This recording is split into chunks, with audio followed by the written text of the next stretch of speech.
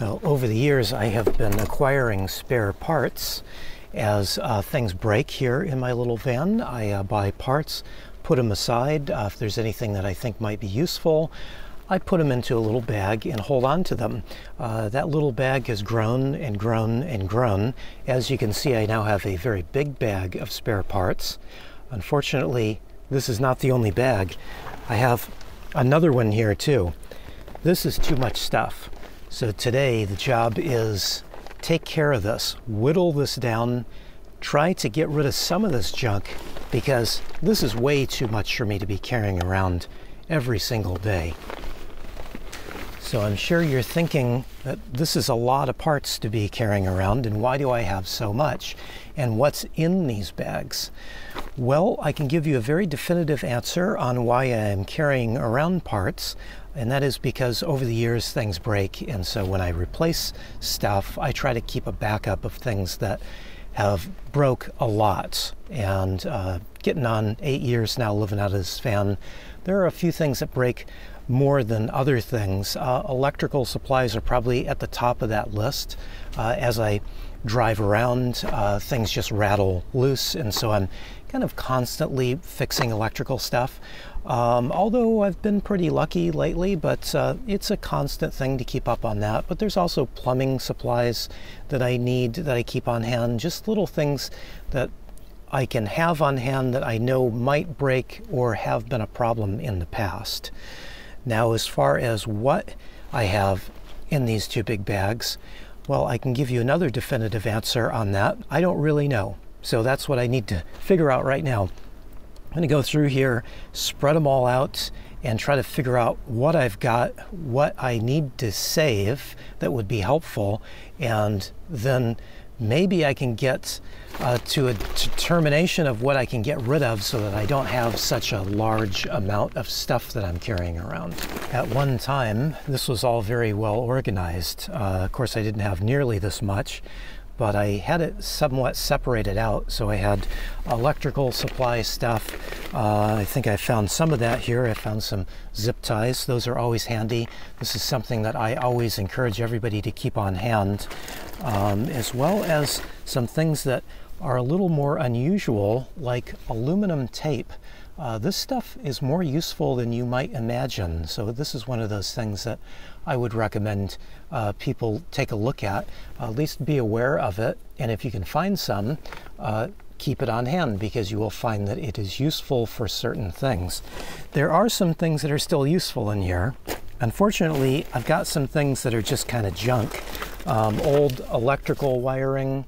This is not a cable that I have used for anything or would want to use for anything. So this is a pretty easy thing I can just start to put in a toss away pile, but this is probably going to take me a while because there are some things like this electrical cable here.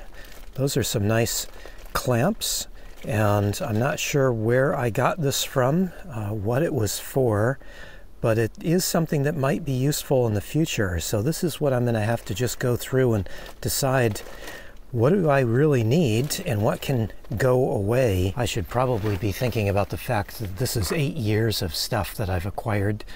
So this may take me a little longer than today to get rid of all this stuff, to get through it and decide what is important and not important, because that's a lot of time to be acquiring stuff. But I do know that I've got a lot of junk in here as well. So I'm going to just take my time and go through here. This pile is probably going to be the easier one to go through because I only really need so much electrical supply stuff. The harder one is going to be this one here. That is heavy. You know, that's another thing about this is it's not just the space that this is taking up, but the weight that I'm carrying around. I don't really need to be carrying around all this stuff. And there's some stuff in here that, you know, that I probably really shouldn't have bought in the first place. Heat shrink tubing. This is really good stuff, but I don't need this much. So I don't know what I'm going to do about this. Probably one thing I could do is put all of these into a bag and get rid of the box. It's these little decisions that I need to make just to save on space, because This is a lot of crap, really, and I think most of it really is crap. Oh, this is not a job I really want to be doing, which is why I've put it off for so long. So to get me in the mood to do this, I'm going to make a little coffee. And I'm hoping that a nice cup of coffee will perk me up and get me in the right frame of mind, although unfortunately, I'm not so sure that's going to happen because of the coffee that I have here today. So this coffee is from Trader Joe's, and I normally don't buy coffee from Trader Joe's because I don't find it to be the best price usually. And the other thing is the quality of Trader Joe's coffee is not always the best either. They do have some specials that they run from time to time, I think kind of more seasonal type coffees. And this is one that I would think I would like. It's Ethiopian coffee, and Ethiopian coffee is usually always my favorite. Unfortunately, there's some clues on this that it would not be a coffee that I would like. The biggest one here is that it says the roast level is light medium. And what I've found in the past with Trader Joe's is they always call their roast level a little lighter than what it actually is. So anything that they say is a light roast is definitely medium roast. Anything that's medium is definitely dark roast. And that has proved to be true with this one. See, I can open it up here and show you, couldn't I? This is maybe light roast compared to Starbucks or Pete's or something like that, but this is not light roast coffee. It's not even really medium roast coffee. So I'm not too happy with the coffee already as soon as I opened it up, but I thought, well, you know, it smells fine. It's not too terribly dark roasted, so maybe I'll like it anyway. I've tried it, and I've tried brewing it all kinds of different ways, and it just doesn't have any flavor, it seems. It smells okay, but you know, it's not like a freshness thing. The coffee's fresh. It's just that there's just not a whole lot going on with this coffee. I think if they did it light roast, it probably would have been amazing. But instead, they over roasted it, which is what Trader Joe's always does. And so it leaves me with a coffee that I'm not real excited about. I guess I can turn the stove on here, start heating up my water. One funny thing about this, somebody asked me if I have tried this, and at the time that they asked me that, my Trader Joe's, my local Trader Joe's here where I'm at, didn't have any. And then I think it was maybe 2 weeks later, this showed up on the shelf. So I'm not sure if every store carries it, or if maybe it's only sold in certain parts of the country, but yeah, I found it eventually, but I'm of course sad that I found it because it's just been a huge letdown. Today is super windy out, so I thought it would be a good day to do this because I don't want to be outside in the wind. But just looking at the sheer volume of parts that I have here, all of this stuff that I have to go through, there's just so much. It's just kind of putting me off of doing this job. Just rinse that out. Sometimes I don't wash my mug so much, but I'm putting some boiling water through it, so that means it's clean enough, right? And I'll just put a little more boiling water in it to warm up the mug. Yeah, so looking at all of these parts, it's just a lot of stuff to go through. But then I keep remembering, it's windy out. Do you really want to be outside? Not so much, no. So I guess this is the right day to do this. So one thing that you can do if you do end up buying some of this Trader Joe's coffee is just brew it a little bit longer than you normally would. So normally I try to stick to about 4.5 minutes on the AeroPress, but if you take it a little bit longer, you might get a little bit more flavor out of it. This is one of those times that I wish I had some whipping cream because that would give me a little more flavor. All I've got is half and half right now, but I'll just add a little extra half and half. I could add some butter in this too. Although then people would make fun of me, but that would give it a little bit of flavor too, wouldn't it? But yeah, I think no matter what you do to this coffee, it just isn't very good. So I don't recommend buying it. If you see this one at your local Trader Joe's, organic Ethiopian light medium roast, I say just skip it, because it is a $10 bag, which I don't think is a good price for it, especially because it just is lacking quite a bit of flavor. But let's see if it'll give me the boost I need to continue on with my little tiny job here. This job is not so little at all. I've got a lot to go through here. Now, another reason I need to be doing this is because these bags are starting to rip up, so it's time to replace them. Years ago, I switched to just using grocery bags. These are just those real cheap grocery bags that you get in any grocery store. I found this to be a lot easier versus a hard shell toolbox or tool case, just because I can kind of shift stuff around inside of them and be able to fit this into a corner, which that's all I have here, just odd shaped corners. And so just to make things easier when I'm going to put all this stuff away, I just found it easier to use a bag instead. But the problem is that the bags start to rip out. Like this one's got a big huge tear in it on this side, which is gonna get worse and worse very quickly, partly because I have a lot of really heavy stuff in here, but also I've got tools in here as well. So that's another reason why the bags don't last too long. But I think I have a better solution, and this is it. I went to Home Depot here and bought another tool bag.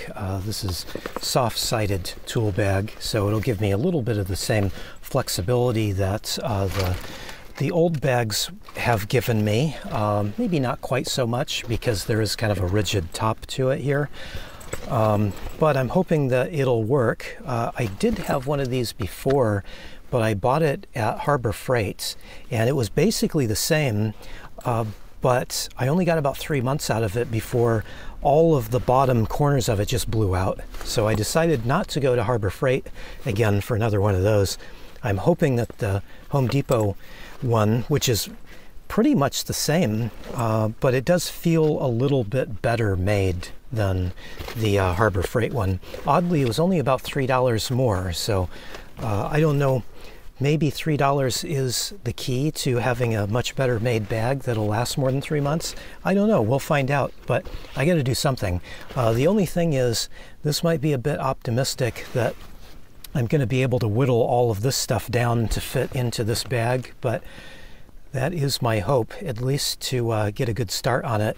And if I have a lot left over, I can always just pop back into Home Depot and buy another one of these bags. They're only about 15 bucks, so not a bad price really. But I guess that means I should stop yapping and get to sorting.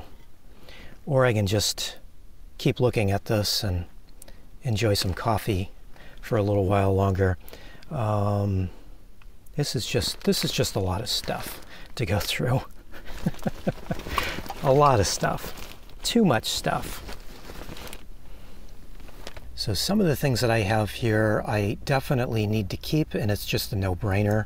Other things like scrap pieces of wood, like why do I still have this hanging around? I don't know. This can go away. But other things like tools. This happens to be a specialty crimper.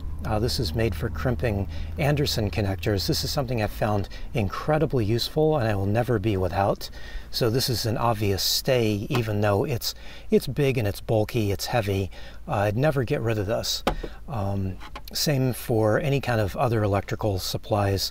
A good pair of crimpers I always need to keep on hand, as well as backup wire. Now, I probably don't need this much wire, but I do have a little wiring job that I have planned, so this will come in handy and I'll use most of this wire for that wiring job and then I'll have some left over for repairs if need be in the future. And unfortunately, especially when it comes to electrical stuff, I found that repairs are going to happen. So another thing that would help with repairs, and that every van should have, is a meter, so an ohm meter, voltmeter, whatever you want to call it. You don't really need to know how to use this thing. As long as you have YouTube, you can go on YouTube and find a little tutorial that'll teach you how to use this. But if you don't have it, then you're kind of stuck. So you should always have things like that. Another thing I keep on hand is some propane parts. Now I have hoses and things too, but the regulator is something that fails all the time. I've had regulators last just a couple of weeks. So definitely something that I want to keep on hand just in case I need it, because you never really know when they're going to go bad. So there are a few things here that I don't really need to think about.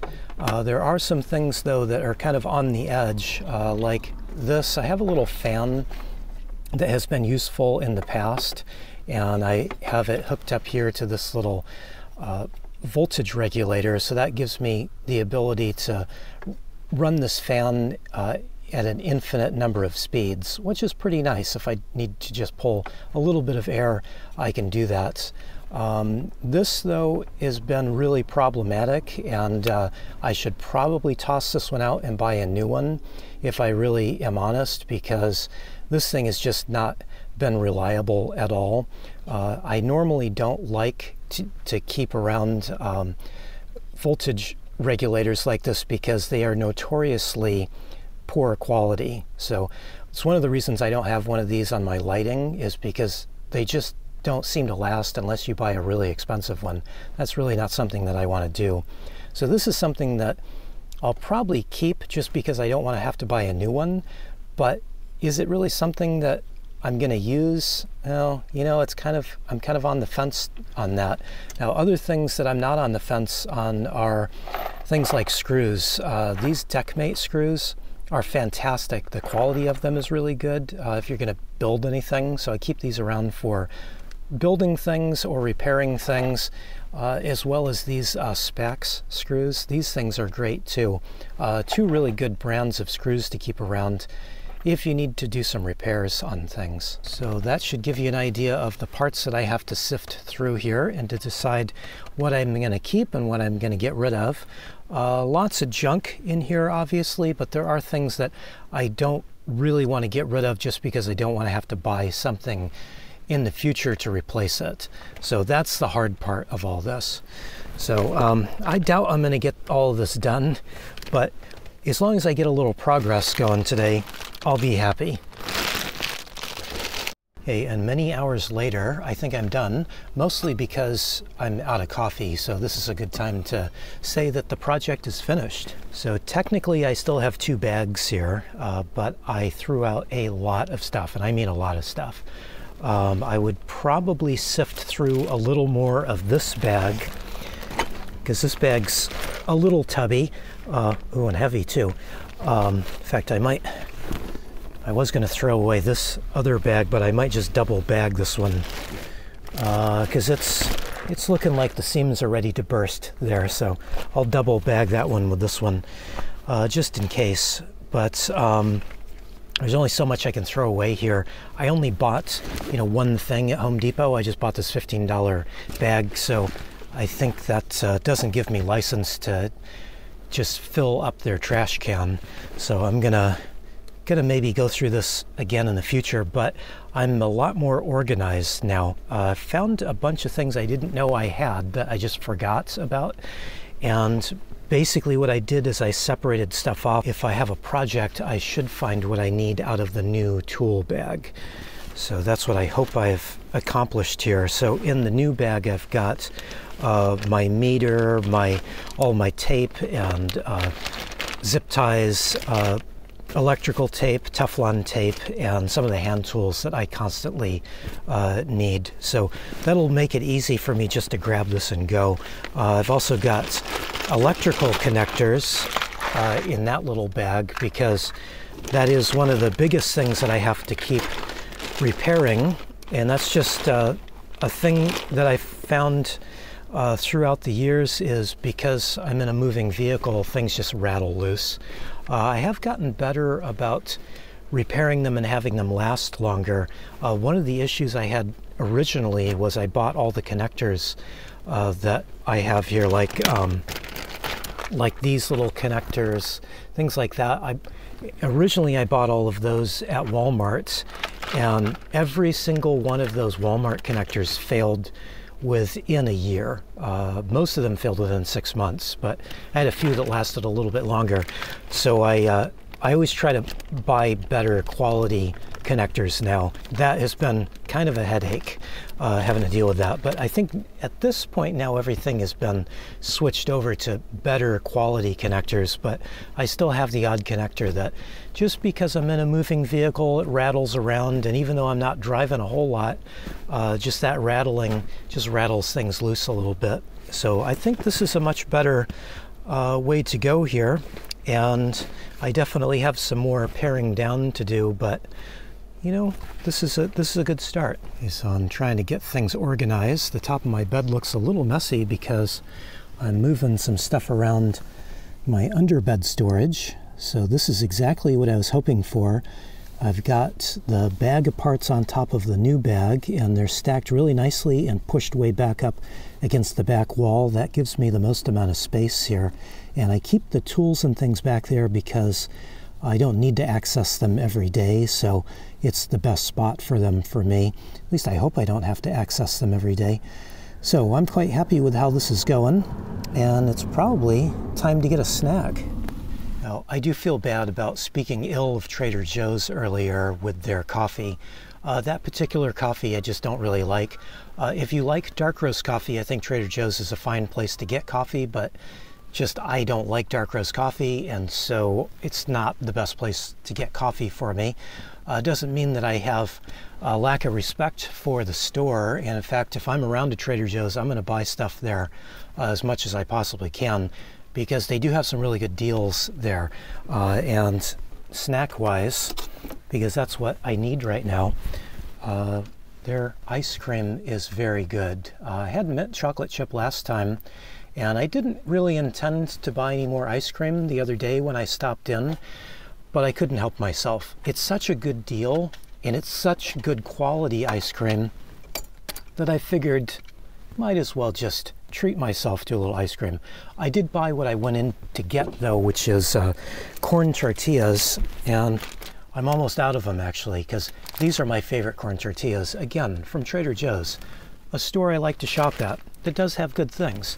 Just if you like light roast coffee, not the place to go, but lots of other great things there at Trader Joe's. Maybe I'll put the kettle back on and make another cup of coffee, because coffee goes really good with ice cream, just not coffee ice cream. I don't want any of that. As soon as you put sweetener in coffee, it just ruins it for me. So that carries over into coffee ice cream as well for me. I just don't enjoy it quite so much. I want to like it. I just don't like it all that much because it's sweet. Now, if somebody made an unsweetened coffee ice cream, I'd probably be all over that. But I doubt that that's ever going to be a thing, is it? Maybe coffee ice. Is that a thing?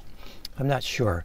Anyway, now I'm rambling. I do have some coffee that is different from the Trader Joe's coffee there, and oddly, it tastes much better. I say oddly because it's decaf. This is some local to Sonoma County decaf. Taylor Lane is the company. I've tried a couple of their coffees, and everything that I've tried has been fantastic, but the decaf is probably one of the best decafs I've ever had. And in fact, it's so good, it tastes much better than that supposedly great Trader Joe's coffee there behind me. That'll just stay over there. I'm going to make a cup of this because this is much more satisfying than that Trader Joe's coffee. Such a bummer.